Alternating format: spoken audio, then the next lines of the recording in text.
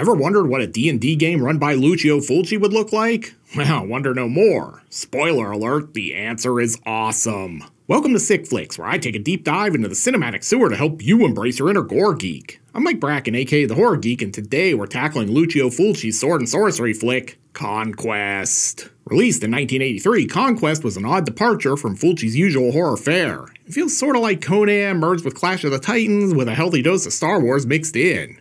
And it's not even close to being as good as any of those movies. What Conquest has going for it is its gleeful insanity. It spends half the movie looking for the main plot, finds it, and then immediately dumps it. It features a climax that's basically a 2-minute afterthought. But it's got plenty of topless women, cheap-looking effects, and more than enough Fulci eye zooms to make even the most devoted Fulci files happy. But can Conquest serve up enough splatter to earn The Godfather of Gore another 5 barf bag rating? Let's get to the gore and find out. Oh, and before we get started, today's video is sponsored by patrons Ed Aborn, Ethan Dussault, and Matt Norcia. Sorry if I butchered anyone's name. If you'd like to sponsor some videos and free me from the shackles of YouTube's tyranny, you'll find a link to my Patreon in the pinned comment and description below. And now, let's get bloody. We fade in on whatever the hell this is. I thought I was watching a movie, not landing a plane. Oh, it's a light bright. Do you kids even remember light brights? Christ, I'm old. Also, I'd totally buy a new light bright if they let me recreate Fulci gore scenes with it. And our first scene has soft focus. We're off to a great start. Plus ghosts apparently, or someone really fucked up the film processing. I mean, I don't want to alarm anyone, but I don't think this wedding videographer is getting paid for this work. Even with the double exposure and super soft adult film focus, this wig and beard is hilarious. I'd say if you squint real hard, this is like modern day Brian May hanging out with young Brian May. But you don't even have to squint thanks to all the Vaseline smeared on this lens. Old Brian is just here to deliver some prophecy to young Brian. You must go forth on an epic quest to find the Red Special and defeat the evil forces of disco and bring rock to the world. As a party gift, future Brian gives him this bow. I don't know, not even 3 minutes in and I'm seeing a lot of drawbacks to this movie. And double Fulci eye zoom. God damn, this movie has it all and we haven't even got to the credits. Anyway, with the exposition done, old Brian is like, take a bow. Wait, I mean bow. English is weird. Then they vanish. And credits. They spared no expense on this title card. Hey, George Rivero is in this. I hope it's better than Werewolf. And Andrea Occhipinti. We last saw him in A Blade in the Dark. All this sweet music comes courtesy of Claudio Simonetti, who clearly didn't want to split his paycheck with the rest of Goblin. These are literally the laziest credits ever. White text on a blurry, out-of-focus, freeze-frame background. An Italian, Spanish, Mexican co-production. Oh boy. And directed by Lucio Fulci. God, I've missed you, Lucio. With the credits over, we still haven't figured out how to get a clear in-focus shot. Wait a minute, I thought this was Fulci's Conan riff, not his Dances with Wolves riff. I don't even know what's going on here, but basically topless sexy C-3PO is conducting some kind of Sermon on the Mount. Or maybe she's trying to teach them how to do the YMCA. Did she just say I'm a live wire? From there, we hop over to the first annual Running of the Sasquatches. Look, I have no idea what's even happening in this movie. Like, what the fuck is this? It's Dollar General Chewbacca. I will say, this is a super bold aesthetic choice to put the light behind him so we can't see how truly amazingly awful this mask is for sure. But hey, this guy's corpse paint is pretty on point. Teddy Ruxpin here isn't pleased with the old guy's offer, so he clubs him like a baby seal. Man, now it really is corpse paint. They're not done though. They split this chick like she's a wishbone. My guess is they're not wishing for a healthy, happy, prosperous year. And if that weren't weird enough, sexy C-3PO then proceeds to pick her brain. Literally. But wait, it gets even weirder. Now the Wookiees are shotgunning the peace pipe. What the fuck is going on, Fulci? This feels like the version of Star Wars George Lucas never wanted you to see at this point. Man, I'm so high right now I could bark at the moon. Look, I know I keep saying it's getting weirder, but goddamn, it really does keep getting weirder because now Brian May has shown up and he's sporting his best man without a face cosplay. Over in another movie, Brian May, who has his face back, saves this chick from a snake. But then he seems disappointed when his chivalrous action doesn't cause her to drop her loincloth on the spot. Nice way to show your gratitude. Our heroes, ladies and gentlemen. While he's lamenting his incel status, these guys attack. This guy is basically a Skyrim meme come to life. Dude literally was an adventurer and then took an arrow in the knee. Out of ammo, he flees, but running is clearly not his strong suit. I say it again. Our hero, ladies and gentlemen. And just as things look bleak for the future of Queen, George Rivero shows up and starts beating guys with his bone. Hell yeah. No, not like that, you pervs. His bone nunchucks. Not gonna lie, I've seen cereal that's less grainy than the print of this film. Unfortunately, his heroism is short-lived because he gets jumped by these Wookiees who leapt in from absolutely nowhere. This movie does not make one lick of sense, but I am thoroughly entertained. Fulci, you magnificent bastard. But wait, George isn't so easily defeated. He's doling out pimp hands left and right. And you really have to wonder why these Wookiees keep pole vaulting into the scene. Seems like a real waste of energy. But I guess it helps George pull off moves like this. In the middle of all this ass kicking, George has a startling realization. Shit, I think I left the stove on back at the cave. Oh sweet, he's got a Book of Eibon symbol tatted on his forehead. Conquest is part of the Beyond Cinematic Universe, confirmed. Oh, here's why you're having such a hard time rocking. This thing is totally out of tune. Who are you? My enemies call me Makes.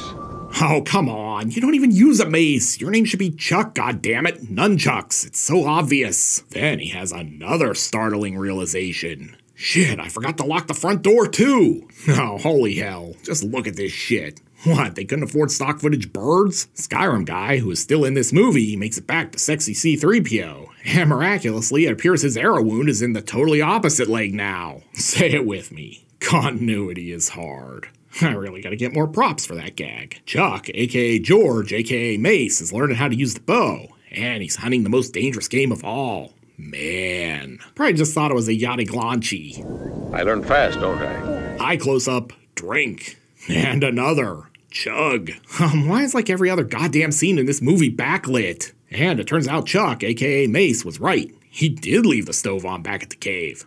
Hope he's paid up on his cave owner's policy. Budget Brian May is like, maybe this is what older me meant at the start of the movie when he told me beware the disco inferno. They escape, and I love that George Rivero will never pass up an opportunity to stealth flex. Back upstairs, the Wookiees gather around the fire. They brought some s'mores. These deleted scenes from the Star Wars Christmas special still aren't as weird as the actual Star Wars Christmas special. Anyway, they appear to be trapped until this snake slithers through, which gives Chuck/Mace an idea. He just showed us the way out.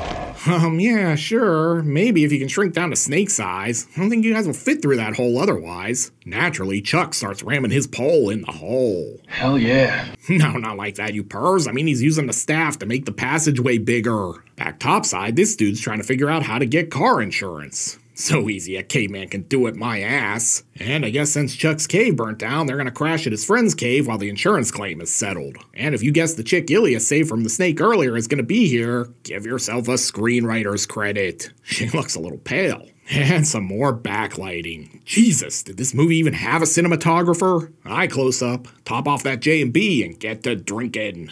And chug again. Thoughts and prayers for your liver. We're over a third of the way into this movie, and I have no idea what's going on, but sure, let's stop for a sex scene. Except before Brian can close the deal with this groupie, these guys decide to drop in and hand deliver the C block. And here's our hero, once again getting completely overwhelmed by enemies. Maybe Chuck can save him again. Guess not. He's too busy getting pimp-handed. He comes to later with his usual look of suave bewilderment.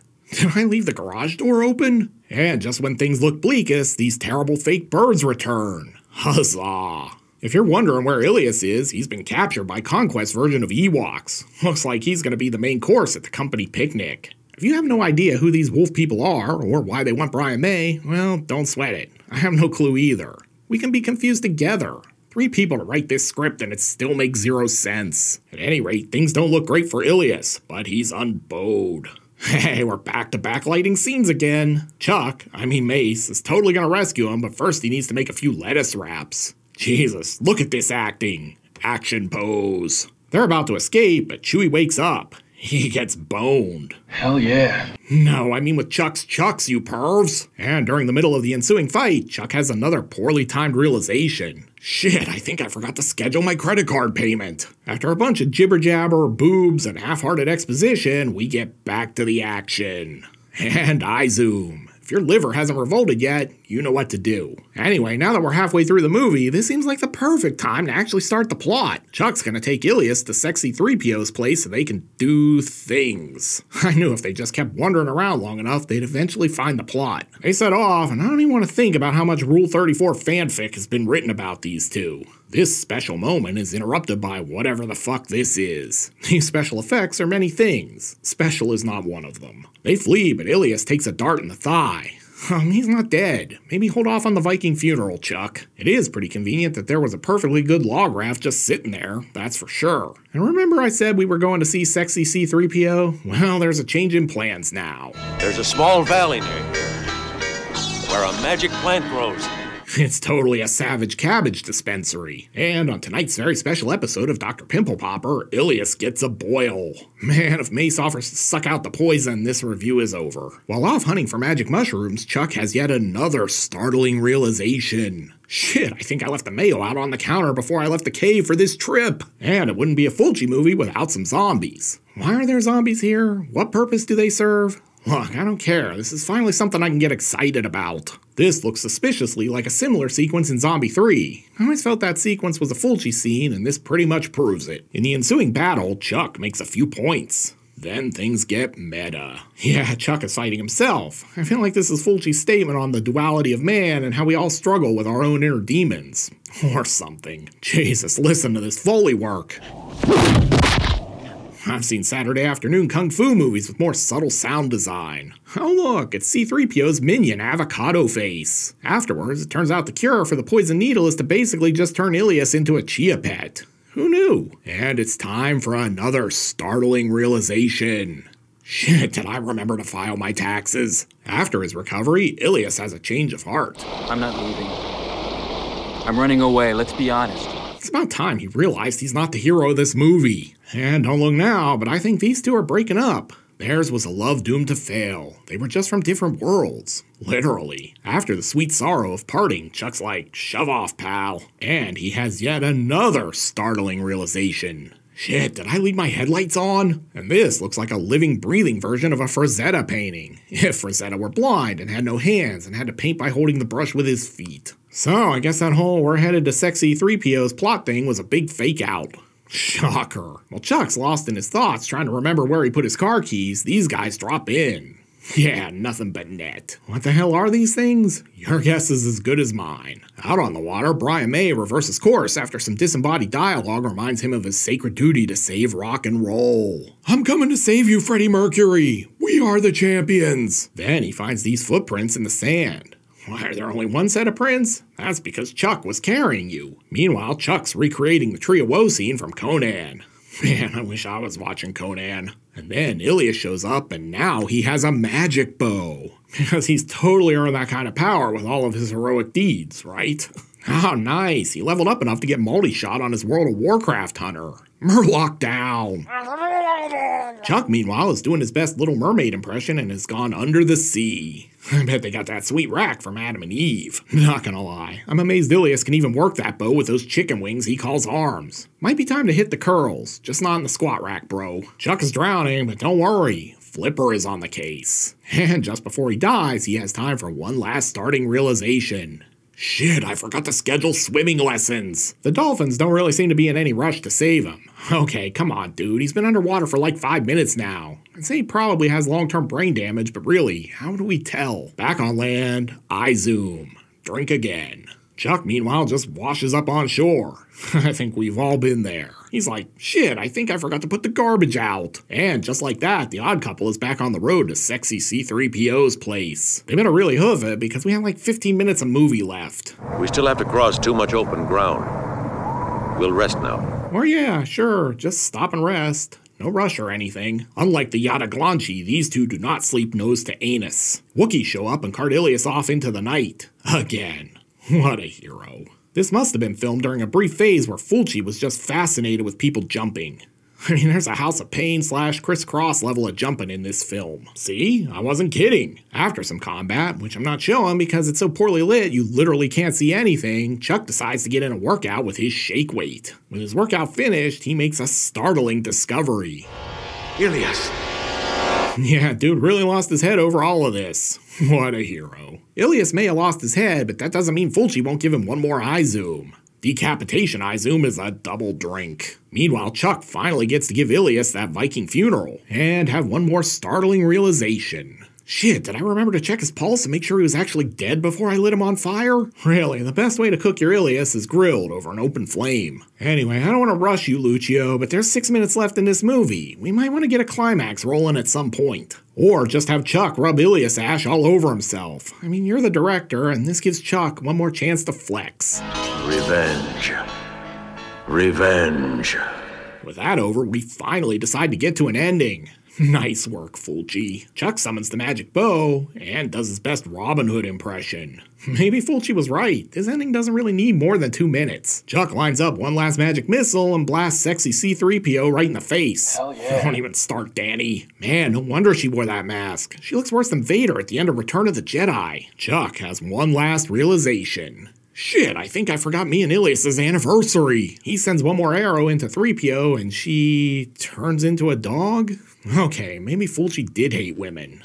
I'm kidding. Maybe. With his work done, Chuck walks off into the sunset. Shit, did I leave my wallet back at 3PO's place? Followed by a freeze frame and this end card. Thanks for clarifying that, movie. I was thoroughly convinced that Chuck was based on a guy I see in the gym all the time. Glad that wasn't the case. So, what have we learned from Conquest? Well, for starters, Fulci can make a bad movie in genres other than horror. I'm kidding. I mean, Conquest is not a good movie by any conventional metric, but it's so terrible that you wind up loving it. It's clear the Godfather of Gore was outside his comfort zone in this one, but that's part of its charm. It just meanders all over the place for 88 minutes and then wraps up in like 90 seconds. But enough about that. Can Conquest slaughter enough random high fantasy monsters to earn another 5 barf bag rating for Fulci?